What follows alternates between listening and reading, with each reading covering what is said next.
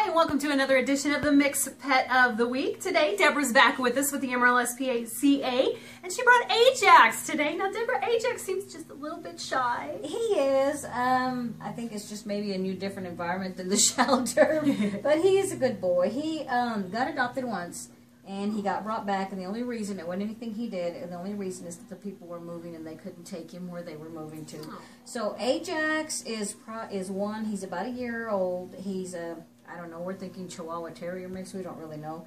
We have Mama out there as well, and he's one that could go home today, Laurie, because he's had everything done. He's had his surgery, shots, microchipping, so he is ready to go. Well, he's a beautiful dog. I mean, do we know, is he good around families, kids? The people that adopted him had two kids, two Okay. teenage kids, so I'm pretty sure that he does do well with kids, but like I said, the only reason they brought him is because they couldn't take him where they were moving, so... But, like I said, we have Mom out there, too, so if you're interested, she's out there as well. A little bit smaller than he is, but we have both of them out there. And what's the process for adoption? They just come in there, and the adoption fee is $100. Of course, that covers everything, sterilization, shots, microchipping. All they have to do is either call us, contact us, or come into the facility. We'll be glad to pull these babies out, let them visit with them, and check them out and see if they like them, and then we do the paperwork.